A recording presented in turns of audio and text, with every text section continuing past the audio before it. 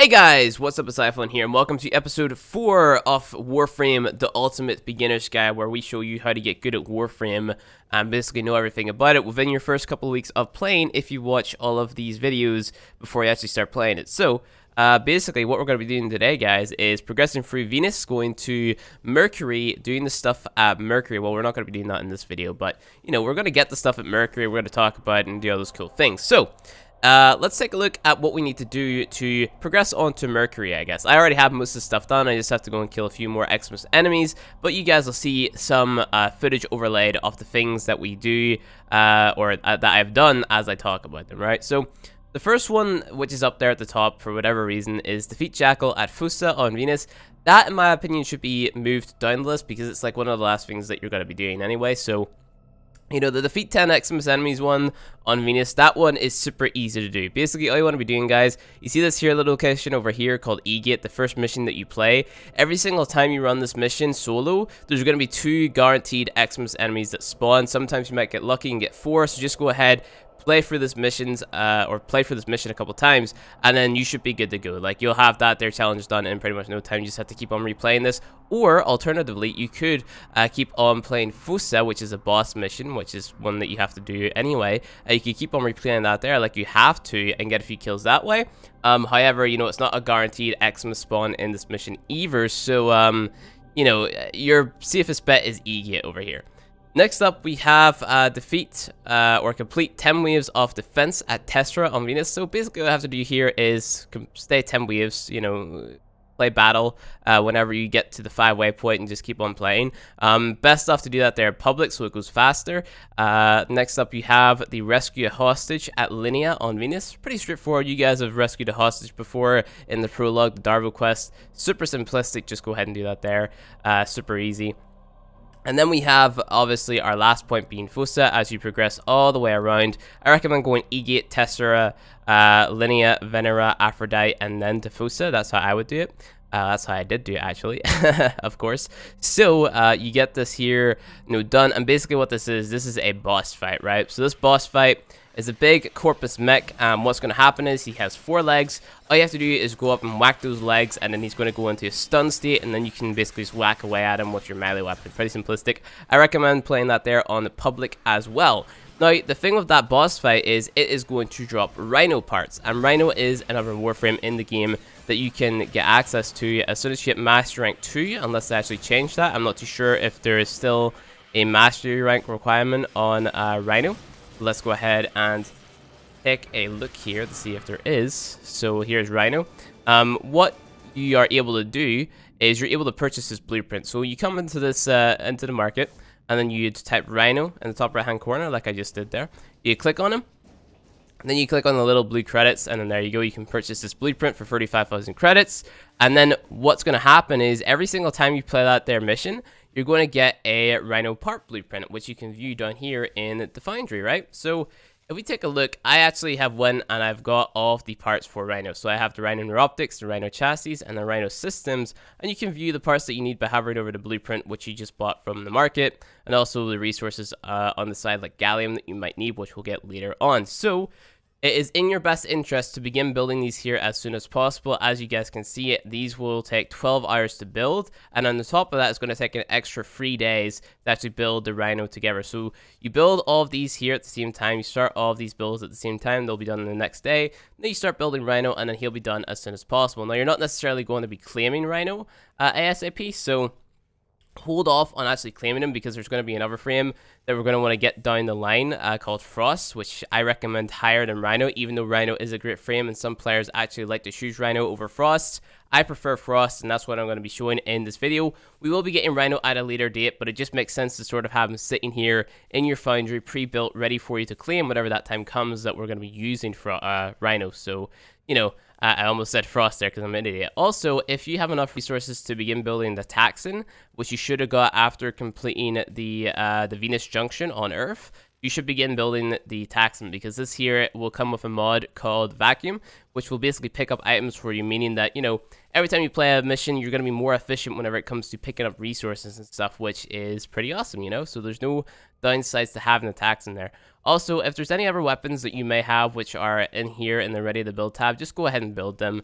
I think the biggest issue that you'll run into whenever you're playing the game is probably the credits, which we'll talk about in a minute. Like, there's other ways to get around getting credits and stuff, like let's say for example going into the void, that Maria alert, or playing alerts and stuff, which you've already unlocked. So different things like that there can be done. So to streamline the process of progressing through Venus, because what's going to happen is the enemies are going to get a lot stronger. Basically, you're going to want to pay attention to the weaknesses of the enemies. Now, the enemies here are known as corpus enemies. They have shields, and the damages or the damage types that will make it easier for you to deal damage to these enemies are electric and cold. Now, you can also make magnetic damage if you have both of those elements in the form of mods, which I'll show you right now. This is what I did to get through this this planet super fast. Was this here? This is the scanner, right?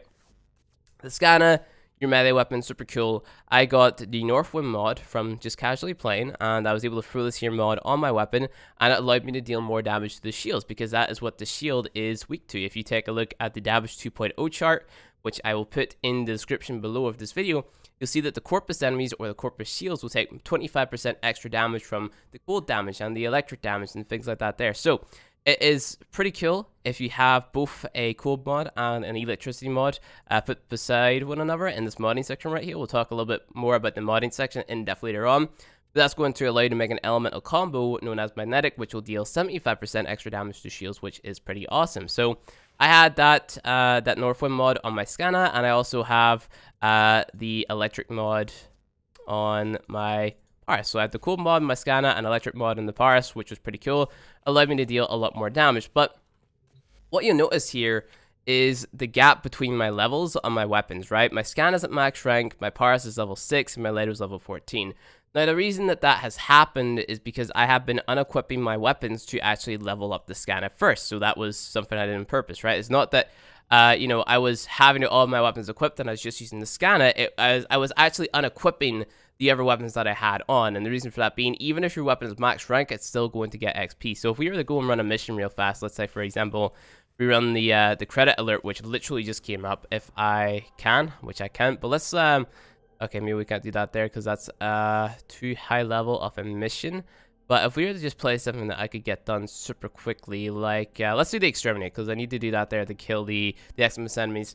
We're gonna run through this, and then at the end of the mission, you'll see that your weapon, even though it's max rank, will still earn XP. So how it works is your XP is actually split between all of your weapons that you have equipped. All the gear that you have equipped at the time is going to get XP regardless of their levels. So that could be max rank level 0, and they're still going to get like the same amount of XP regardless of the level that they are. So depending on the level of the enemy and stuff, you know, that'll determine how much XP they get. If they get used more, like let's say you're getting the kills with the scanner, obviously you'll get more XP towards that there, because I mean you're obviously getting the kill of it, but it's still going to take a percentage of that XP and then share it among your weapons, right? And that's pretty much all there is to say. So you unequip your other weapons, and then the weapon that you want to level up faster, in our case being the scanner, because it affects our Exalted Blade ability, so that being our 4th one, this here one right here. Having the extra mod capacity on our scanner, which we get by just leveling up, is super beneficial, because it's going to take the mods off our scanner and add it to the Exalted Blade ability and allow us to basically just one-shot any enemy that stands in our way, which is going to be super easy whenever it comes to boss fights. This is also the Xmas enemies that you have to kill, by the way. You guys should already know that there, but that was just one of them, and hopefully another one spawns here near the end. It usually is near the end that they spawn anyway, so let's just go ahead and hit this elevator. But you see how easy this is just with the melee weapon, right? It's because we have the cold damage on, and we're dealing, you know, percentage extra damage. And how the damage works in this game is it's going to take, you know, so let's say your damage is 100 damage and it's taking 25% of your damage. So the cold damage is taking 25% of your damage and that turning it into cold damage. What happens is you'll have your 100 damage, so you have 30 free impact, 30 free puncture, and then 30 free slash, and then it'll take 25% off that total number, and then you'll have 25 cold damage, and then that'll be added on top, so you'll have 125 total damage, and then 25 of that being cold damage, of course. So it's pretty cool. It ups your damage, and it turns it into an extra elemental, or extra form of damage for you, which is pretty awesome. And that is why your mods, such as, let's say, for example, a mod that gives you plus puncture, right? That mod isn't so good because it's only taking a percentage off the puncture stat or whatever. So let's say it was 10% of 33%. So whatever 10% of 33% would be, that would be added on top of that actual puncture stat, right? So that's pretty much all there is to say about that, and that's pretty much it, really. So elemental mods are so much better than your IPS mods, which is what they're called. So that IPS standing for impact puncture slash. So that is basically all there is. It's only ever really worth modding for IPS or impact puncture slash if the weapons damage, like let's say you had like a super awesome impact mod, right, and it gave you like 140% extra impact damage, okay? It would only ever be worth considering to throw that mod on if the weapons damage was 90% impact damage, if you get what I mean there. So, you know, unless the weapon is totally impact damage, there would be no reason throwing on that 140% impact damage mod, right? So that's all there is to that there. Usually elements trump everything in this game, which is why you can see us like basically one the free shotting enemies here, charge attacking. There's an excellent enemy. He's level 8. Get 2-shot it with unranked mods, you know, things like that there. It's just down to your modding, really, guys. Your modding is super important, and also we have enough to actually get out of here. I'm pretty sure I had to kill, like, you know, how many enemies? 3 more enemies, and we killed 2, so I have to run this mission again. Feels bad, man. But that's really all there is to it whenever it comes to modding your weapons, right? So elements trump everything in this game, and it is super important to have your elements on. Do not neglect your elements at all. Always run your elements before anything else, unless it's a percentage increase to your base damage, which increases every single stat on the weapon that you're using, such as, let's say, Serration or Hornet Strike, for example. Those mods will directly increase every form of damage that you have on your weapon across the board. So that's your impact, your puncture, your slash, your cold, your toxin, your fire. All those stats will be increased by mods, which just give you plus percentage increase to your damage, you know? So I know that was a lot to take in with very little sort of visual representation, but you'll understand what I mean here whenever I show you this scanner. So all you have to do really is pay attention to these stats over here. So we have impact, puncture, slash.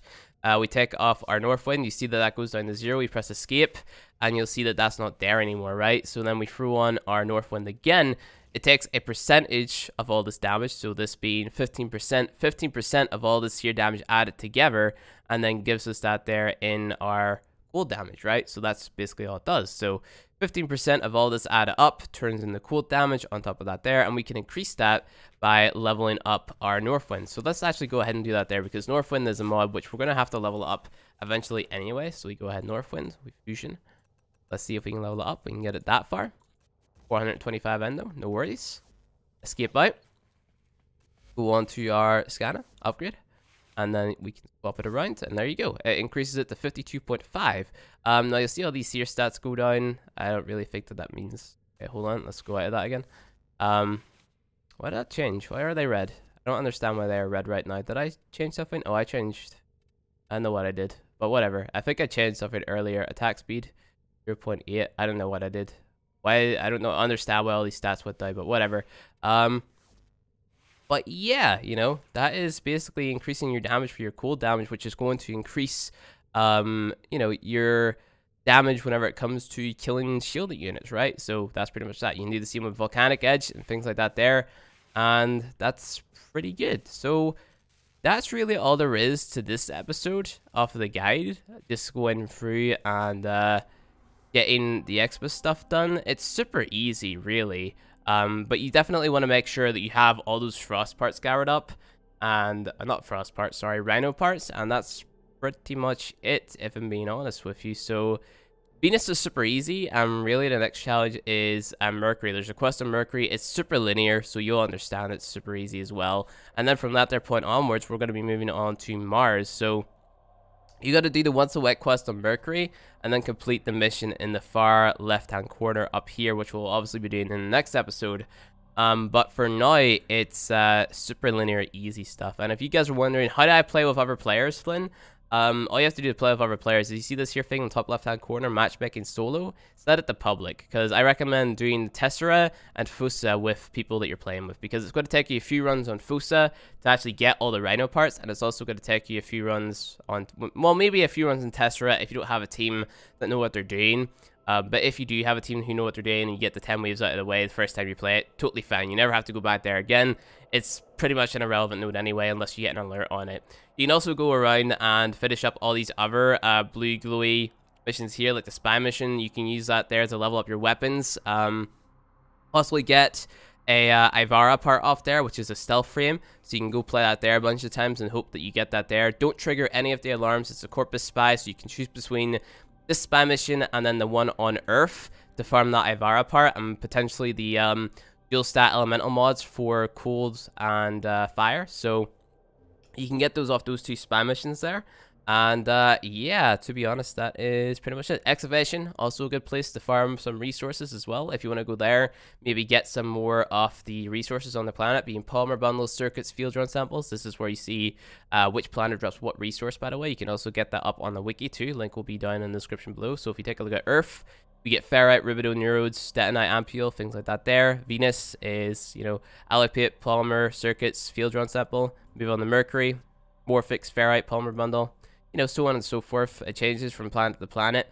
And usually whenever you're farming resources, I recommend either an excavation or a defense. The reason that I recommend excavation is because you're getting other rewards alongside it. And the reason I recommend defense is because a lot more enemies spawn in a shorter period of time in the defense as well. So that's why we play defense over something like survival, which you'd think would be better, but really the spawns are a lot slower. But yeah, that's really all there is to it. Make sure you go farm those parts off the Jackal, get all the Rhino parts, and pre-build them if you can. If you need credits, I recommend just rerunning capture missions over and over again. If you have any relics you're able to run, which I actually don't think we can run those yet, can we? Let's see, can we? Let's check. Okay, we can. So if you are able to, you see this here little tab in the top right hand corner. There's like a little fire symbol up here. Press this, and then press lift fisher, okay? The lift fishers are the one that you want to do. And then you can choose any of these relics that you farmed up, and then use those to get a prime part or a former blueprint. Now, as a newer player, I recommend not going for the prime parts unless it is either silver or gold writing whenever you actually get it from playing these missions. Because at the end, let's just play it as an example. Let's see. As a newer player, what you want to be getting is something like Forma. So this is probably one of the better relics here for a newer player to be running. Lift S4, you get a Pars Prime Blueprint, a Lex Prime Blueprint, Forma Blueprint, a Cavassa Collar, which you don't have, a Kubro yet, Trinity Prime Chassis, and a Saren System. So that's some pretty rare stuff. Just go ahead and press yes, and then that's going to find a group for you. And then you'll be able to run that there and get a prime part from it. So let's just go ahead and start it. I'm going to apologize to this here guy here for starting this early on him. I don't think he has a relic equipped. Actually, let's leave that squad. And okay, that's actually disappeared on us now, so I won't be able to show you that. But yeah, so what you want to be doing whenever you do try to get into a mission like that there. My sound just cut off for some reason. Never mind, it was back there.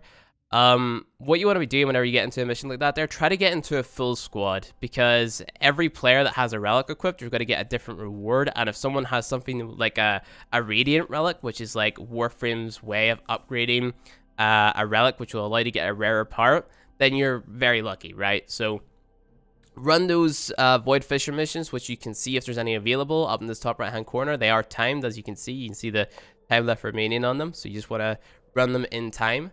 And try running invasions if there's any there which you feel like you could run. This here one is level 15 to 17, so it might be a little higher level, but you could run them in a public group and maybe get someone to car you through it if you would like.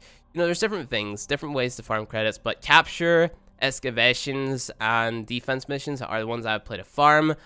Some of the better parts and stuff, better relics, better endo, better credits in some cases as well. Spy missions for XP and stuff, so unequip weapons that you don't necessarily, you know, want to use, but then you can re-equip them whenever you need XP, you know what I mean? So, like, say I wanted to level up the Bratton, what I just do is I would unequip my Scanna, so I go down here, I equip my Bratton, or my Paris, sorry, and then I unequip my Scanna, like so, and then I just run through a spy mission, and then that'll get all the XP towards my Paris, and then, you know, it's pretty cool, right? You get your relic, you get your Ivara part, you get the dual stat mods from spy missions. They're worth running. So I just want to reiterate the fact, keep yourself as busy as possible in this game, and you will get pretty far. So I know we kind of brushed over a lot of things there, but trust me, this planet is super easy. Go in, shoot the Jackal's legs, play with other players, you know, just play in public match.